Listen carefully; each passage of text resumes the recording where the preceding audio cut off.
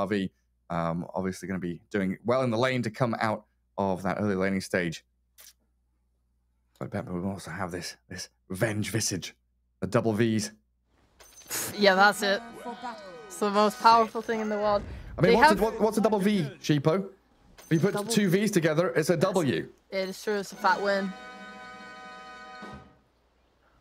I'm down for that. Seems logical. Seems like unbeatable logic, yeah.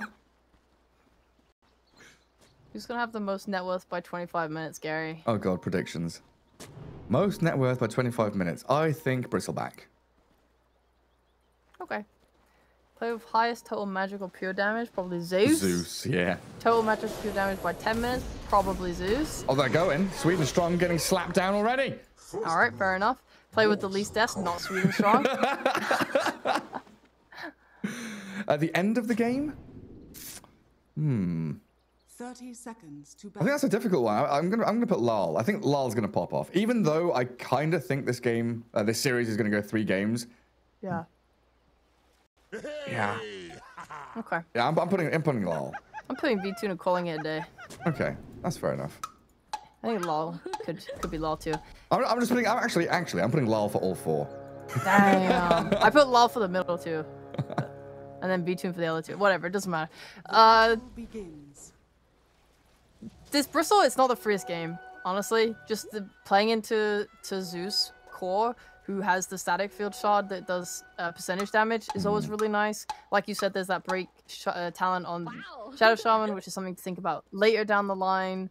I think Visage, whilst Bristle's picked usually to be the counter to Visage, because like Visage wants to run you down, Bristle just turns his back. The birds into a Vanguard Bristle, they do so little damage, especially pre-level 12. It's actually like ridiculously hard to kill him. However, what Visage does have is Soul Assumption, which is a lot of magic nuke. And I've seen these game and matchups so many times now where I don't think it is just necessarily only one-sided for Bristleback. Because you can buy a Wraith Pact, you can Iomize around it. Already, we're seeing that magic nuke damage come into play. Dahak's used 3 Soul Assumptions, Seneko a couple of stuns, and Lays feeling worse for wear in that bottom lane. Taking a tremendous amount of damage. That's going to give Dahak a nice little time here, securing his last hits. 2 for 2. Right, Lays knows this matchup. He has already brought out a salve. He understands he's going to get nuked down, and he just needs to get his braces and stats going just to help bring up that regen. Seneko getting turned on a little bit, forcing him back and getting the kill. That's an important one for Na'Vi. So now they can salve back up on Laser, like you said. Force Dahak back under his tower. Nice bit of revenge there for Na'Vi out of Sweden Strong. I was peeking into mid lane and I'm wondering here. Bat Rider, no stick against Zeus. Zeus does have one against Bat. What's the reason no one is just straight up rushing bottle? I don't think you feel that the regen from Ball is so nice, and with how many runes there are, I don't know if you necessarily need it. Because look how much damage no one's actually taking. By the time his Ball comes, he's just going to be able to heal right back up to full with the bottle and then get the War Rune. I think he just feels like he can out-regen with that and doesn't need the stick yet. Okay. I get it a little bit later on. I have to queued up now. And Lyle on 5 stacks. He's actually going aggressive here. Pops his stick. A level 2 Arc Lightning. And now drops no one pretty low, but you're right. Equal HP and mana. Means that bottle going to get full utilization. And the third lane, there are 3 in Dota 2. Up at the top, V-Tune and Solo up against Noticed and Roger. It's like Shadow Shaman getting a pull off. But how much aggression can Na'Vi have here? It's just a passive defend Bristle lane, isn't it? I have been watching this lane. I'm very multi-talented. I can watch multiple lanes at once, yeah. They've been going on B2 a lot. He has the healing from Solo, getting this headdress, being able to give him some tangos, obviously using his own regen. But he's being pressured pretty hard on V2. His losses don't exactly show it. He's not exactly being like kept off the lane, but they keep trying to poke him on this off lane, throwing out the hammer. They shackle him, click him. They're not letting V2 just sit and lost it for free, but they're not really able to kill him either. It's hard. He's a very tanky boy. It's not been comfortable for him though, as Roger moves back to make sure these camps are blocked up.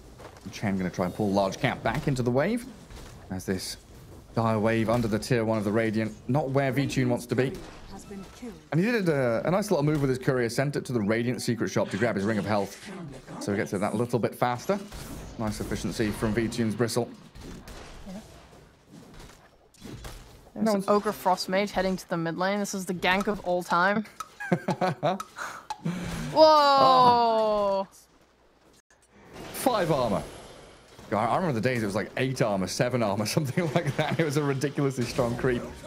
Soul Assumption, always problematic in that bottom lane for Lays. Another one comes with a wave of terror over the top, sniping him out from long range. Nice kill. This bot lane is Oh. scary. Oh, and I was talking about the efficiency play. Oh, hang on a second. They're killing the Frost Mage. No, Down you not go, the Frost Ogre. Mage. Shackled and killed. But Vtune, yeah, he microed his courier to the secret shop, brought out his Ring of Health. He delayed it in the Ancients for a little, like in the triangle for a little while, but then he left it mid. And Lal, I was wondering why Lal was tipping him. The courier was just sat in the river. Gave him a free courier kill. He got his Ring of Health, right? Yeah, he got it, no problems. Misclick, accidental. Solo's going to leave that bounty rune for his mid laner. But we did just see, you know, a problem that BetBoom have in his top lane. And they tried to go on Vtune with Shackles and Starbreaker, and I don't think he particularly cares. With that Ring of Health, especially not. And they're gonna keep trying to go on him, and they should. To be fair, he's not got a wand. He's not bringing any other extra regen. There's a potential to whittle him down. Maybe when they get level 5, they might have the damage to do it. Because Chen's playing very hard in the jungle, so this Bristle's always alone. I mean, he's gone aggressively towards Secret Shop, Yeah. which opens him up to Roger and Natus just to kill the Bristle. And he must have had money for Vanguard, but yeah, over eager to finish it off. He did. You can't really do that. Like, Solo's leaving you alone. You just gotta respect that, especially when you're playing on under half health. And this Mars is honestly, I feel, itemizing on Mars is despair mode. Like, playing this bot lane and dying the way he has, you want to get your Bracer, you want to get your Falcon Blade, you want to get maybe 2 braces. We've seen 3 braces. Look at them just hunting Solo. Roger has been making his life miserable, and Natus makes the long rotation over because of this Observer Ward Roger got to place a little earlier on. He hid in the camp and just waited. And they're trying to move in onto Lal mid, but the Heavenly Jump gets him over the cliff, and he's level 6, so these Shackles and a bit more of this Arc Lightning damage might open it up for a kill with Seneco's help. But it is a tanky Batrider. Pops his full wand, and he'll sustain. Oh, the bottle refill is going to be there, thanks to Solo Chen TPing in. Yeah, just to quickly finish my thought, the Mars, like, in this lane, he really needs the raindrops, so he's basically had to finish a full 1 and raindrops on top of only having 1 bracer. So I think he just feels a little bit unhappy, like his last hitting comes a lot harder because he doesn't have the extra stats. And we'll see, like, all these denies from Visage. Like, his lane is actually quite hard, when typically we'd see Mars kind of owning. They're even looking to rotate here with Roger. I think another death here on Lays could really, really set his game back. Oh, absolutely. I might just have to go on Sweden Strong, though. The easier target. Burst down, the Snapfire. And there, like you mentioned, Roger's rotation all the way in from the back gets the snipe. And he still has Shackles. So Lays, level 5, doesn't have Arena to try and protect himself. Caught out by the move in from Roger, and the Familiars are up. So enough damage and chain lockdown to give Dahak a killing spree. What are the chances, man, of Dahak hitting his 6 at that exact moment as well? Just gives you all the damage you need when everyone's super low on mana. Perfectly timed. Yeah, this is a level 5 Mars with no points in Bulwark and no Soul Ring, so he doesn't have that extra armor that you'd need in the lane. Hasn't finished his phase boost, so he doesn't have armor from that. It's so difficult for him to lane because of all these small items he's had to buy to try and sustain. Yeah, and he might just die again. Roger's here. He's looping in behind. Lays, shackled. They'll dive this easily. They've got Solar Guardian over the top to absolutely secure the kill. Shut down the Mars. 8 minutes in, he's still level 5. 3 deaths on this Mars for Lays. And with a catapult wave, they're going to push straight into tier 1 on the safe lane. What a good play. This is really nice. And with Dark Visage, you know, we've seen him suffer in a few games where, like you were saying, right, that Enigma pick, with the Marcy. Well, hang on a second, because top lane, they've got on the Bristle. V-Tune again, stepping too far forward. Caught out by Lal and Natus, who both maneuver themselves top and now deny the tower with Seneko. Right, this is good news for you, Gary. This means that actually Na'Vi will win this game because this is what happened last game. From Na'Vi to BetBoom and then BetBoom won. So it's like win laning stage, lose the game. Yeah. Radiant are scanning. I don't know about that, Sheepo. Don't know about that one. Because hey. yeah, like Dahak's Visage, when he's behind, it has looked like a bit of a struggle to get him back in the groove. But when he's ahead, I don't think I've seen Dahak lose games when he's when he's doing so well for himself. It is possible, but it is definitely hard. We're rapidly approaching this 10-minute mark. Roger right now is being given this bot lane, which is a really nice play by BetBoom. They're setting themselves up for the Roche. Like by Dahak jungling here, Roger will get his level 5. By 10 minutes, he can take the tome, and then he'll have his level 6. But they don't need to give it to Venge, and then they can just swing right into the Roche pit. Like, Na'Vi will need to use Chen to scout it and think about it. It should at least be on their minds, because yeah, in like 1 minute from now, you have the potential to have this Aegis, and then you're just in such a great position on BetBoom. Yeah, I mean, one big upside, though, for Na'Vi is that the mech's done for solo. He's closing on level 6, so you will have this burst heal coming out of the Chen when the initiations are made by BetBoom. Yeah. Or when those moves, towards tier 1s and Roche are in play. But I think it's been difficult for no one to really find his place on this map. Like, okay, Mars has had a tragic game. He's less than 3,000 net worth 10 minutes in. But no one's bad. Even with Boots of Travel, he still needs... that time for BKB, he needs space to be able to farm through jungle and stacks in the Ancients. And I don't think right now he's got anyone to play with. Like your Snap is underleveled, your Mars is underleveled. You really need these teamfight ultis to actually play in a lane. I think Snap's okay. There's a courier with a book on it coming. Oh, okay. Yeah, so she has 6 now. That's nice. Yeah, they're gonna take bot tower, or at least this is the thing. Right now, I think BetBoom can just go Roche like instantly, and take it because they're gonna be playing bot for this tower to try and trade and force the issue. Bristol wants to be playing bot to take the Ancients. Oh, they're actually just going for a mid fight instead. Oh, the smoke breaks. Does no one see them coming? He does. Fire flies off to the right, but the Zeus able to close the gap, and no one burst down to half HP already. The Thunder God's Wrath negating the heals from Chen, blowing up the Mars as well. Now it's a bloodbath. Sweden Strong TP'd into defend just to die, and solos Chen. What are you doing? A double for Dahak, and Na'Vi obliterated. Dire's middle tower is under Holy moly, what a fight. I totally thought they were just gonna dodge this idea. I mean, I guess seeing 4 heroes bot, you feel like, yeah, okay, never mind, we don't need to take Roche, we can just take this mid tower instead, which is just as good, to be fair, because the earlier the Roche is, it's kind of like a good and a bad thing. If you get it really quickly, then it means your second Roche, the big strong Roche that you use to kind of win the game, it comes earlier and you'll get that shot earlier, so that's the nice thing, right? But on the other hand, are you really utilizing a 10-minute Aegis to its fullest? Maybe you want a couple of my items, maybe it's fine to just wait 79 seconds now for this next Serpent Ward and then take it. It's not like the end of the world to delay by a minute and a half, and taking this mid tower, which can become really hard to take if the enemy defend it well, you're getting that objective out the way now. I think you're pretty damn happy. This was best case scenario for them, getting so many kills. And covering the TPs from Na'Vi with the Dawn ult too. Just like made the area denial really strong. Yeah, that's like there's no zone for Na'Vi to play into.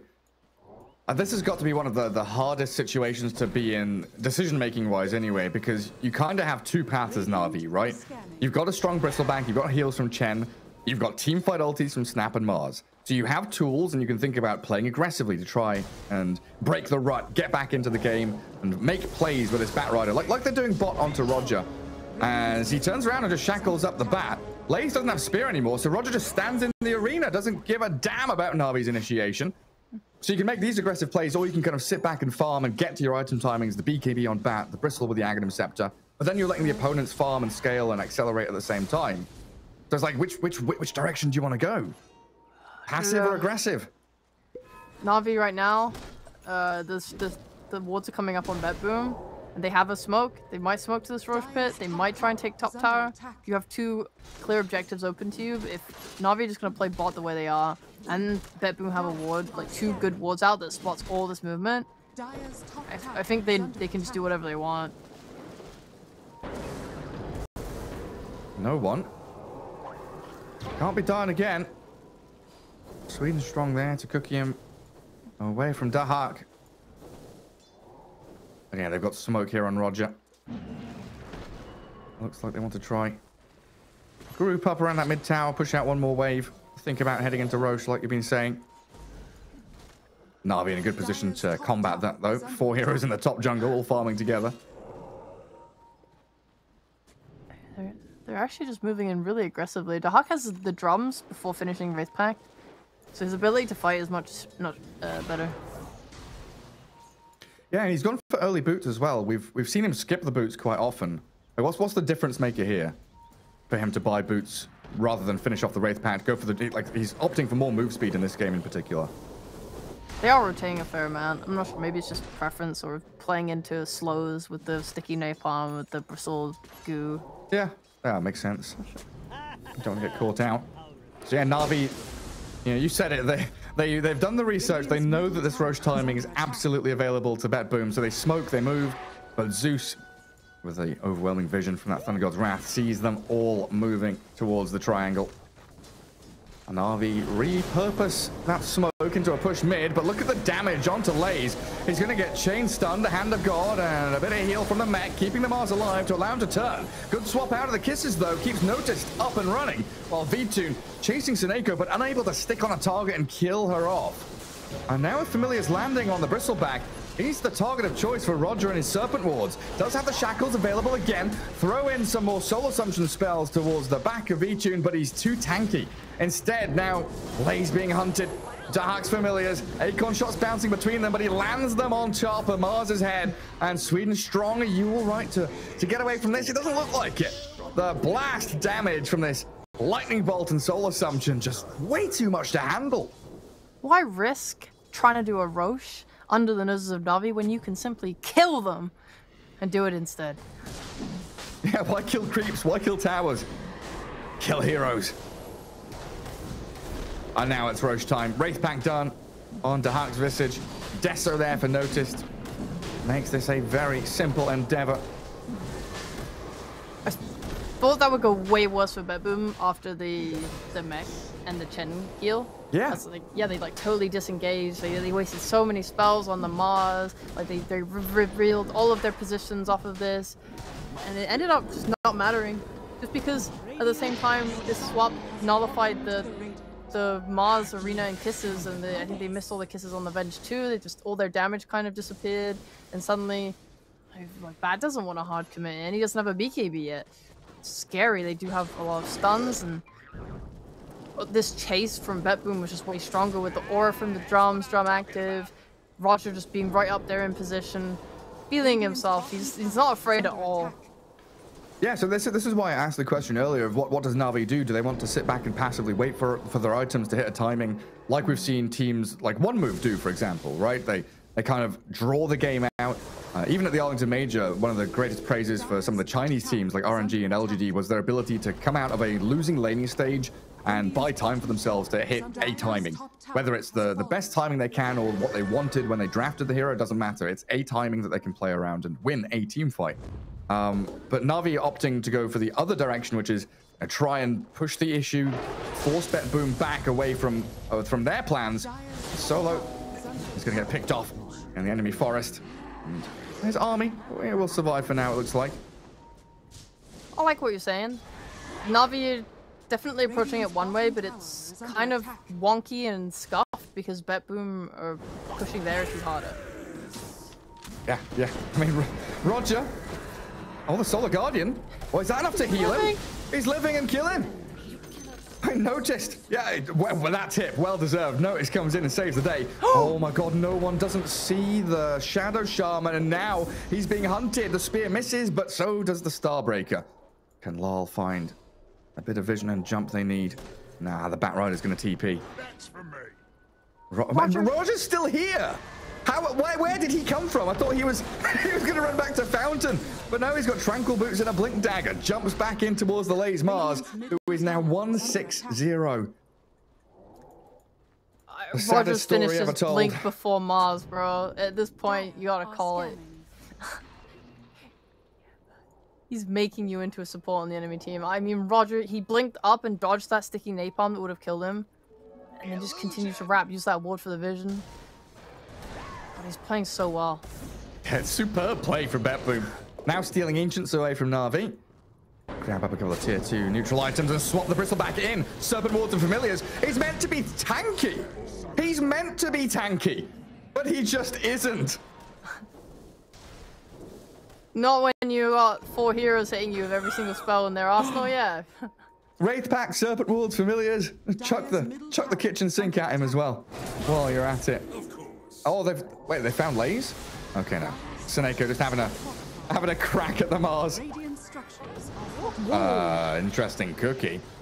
Interesting cookie. Sweden strong, stuck on the low ground now. They've arenaed up this Dawn and Avenge, but Lays is just alone. Na'Vi are just bleeding out now. It's all falling apart. Solo's being dived by Familiars outside their own base on their doorstep. They're utilizing wards again, so their warding this series has been absolutely S tier. Having that high ground ward in the enemy jungle, having the lane ward bot, having this high ground ward bot, like you see everything. You know exactly where Na'Vi is at all times. You're able to just smoke and run to whatever side of the base that you want. It's 19 minutes and these guys are trapped in their own base. Like, how tragic is that? And this net worth lead will only increase during this, giving Dawnbreaker the Aegis, knowing that she's topping this net worth chart, has a Deso. Like, she's so strong too. Like, you look at Dahak, yeah, Dahak's playing his hero, but like, Notice this cannot go unnoticed either. Yeah. A true carry coming out of that Dawnbreaker. And just the amount of net worth on Roger is so hard to, like, you look at Lays, he finally gets an arena off. It's not bad, and they're trying to punish this aggressive moves by BetBoom, and Roger is just there with his blink, disengaging it, and Na'Vi don't have the items to re-jump. It's so hard for them to play. And so far, Lal has been untouched completely. 408 on the Zeus. The Yule Scepter, able to keep him at a distance. There's probably still plays though. I think this smoke is a little rough because Lays is 25 gold off of having a blink dagger. There is a universe where they can blink and get off their spells and win a fight because they're, like you said in the drafting phase, they don't have BKBs. They don't naturally buy them on a lot of their heroes. Like Lays will get one, not Lays, sorry, Notice will get one next up, but the Zeus, the Visage, these are definitely killable heroes. Yeah. Visage obviously has that shot though, so he has his defensive capabilities, but if you're able to like win a fight and force his shot, oh god, no, Roger. Like, they saw Roger, they were going for Roger, but no one is the one to die first. Na'Vi desperately need to trade out of the back of this. He throws the Serpent Wards down, he will drop, but look at how quickly BetBoom swarm down towards the bottom lane. They're ready here with the familiar stuns landing on Solo and V2, and they're blowing up Lays as well as Sweden strong and Noticed. He's the one to come out with a triple kill. Swap back from Seneko as well. V2 displaced out of his base, Star broken, killed off, and Dahak on a wicked 6 streak. Another massive team fight for BetBoom as they're diving behind tier 3s. Noticed is going for it, he blinks forward, Starbreaker, 3 hits, cracks down the Chen. Noticed, God. 25-2. Na'Vi with no hope left. I love his Dawnbreaker. So aggressive, so brave. When did we start this series? An hour and a half ago? Yeah. Is BetBoom really just sweeping it, huh? Jeez. Na'Vi are making coordinated moves. They feel so pulled apart by BetBoom. They just aren't able to regain their footing. This smoke without your blink, this being apart, having no one getting picked off and not being ready to fight around it. Imagine if they had been there with a counter initiate with an arena. It felt so hard for them to do anything to punish BetBoom there, and they have their spells, okay? They have their spells. They have BKB on bat. They could definitely potentially take a fight here. Yes, you've got one lane. It's okay. You have an Ags on Bristlebot. You have damage. A smoke now with this blink on Mars. Hail those kisses down. Get a lasso off. Like, here's the thing. Here's what I was saying earlier. If you force Visage to use his shard, he's technically out of action then for the fight. And that could be the time needed to kill, say, Noticed. Right? If someone can burst down this Venge, if you can get a lasso onto Notice, you can definitely put out the damage to kill them. They don't have BKBs yet. It's in these kind of games where it really feels like BetBoom have some like military strategist working with them, because like there's something they used to do in the old days, like the big fights and warfare. It wasn't just 1,000 people charging into 1,000 people like we see in the movies. There's a lot of like tactics going into it. But there's this idea of like creating a vacuum where you let your opponents kind of go into a space, you create a space for them to go into, and then you surround them. And that's what BetBoom do so often, right? They let Na'Vi move into a lane, or they let Na'Vi smoke and go into an area, and then all of a sudden they're surrounded by horsemen and archers, and there's no actual route out for them. Yeah. Because Na'Vi in that bottom lane, they saw Roger.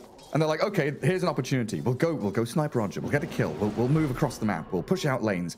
And all of a sudden, it's not just Roger. There's a Solar Guardian in there. There's 4 heroes surrounding you. And their options are just getting smaller and smaller. They smoke, looking for that fight.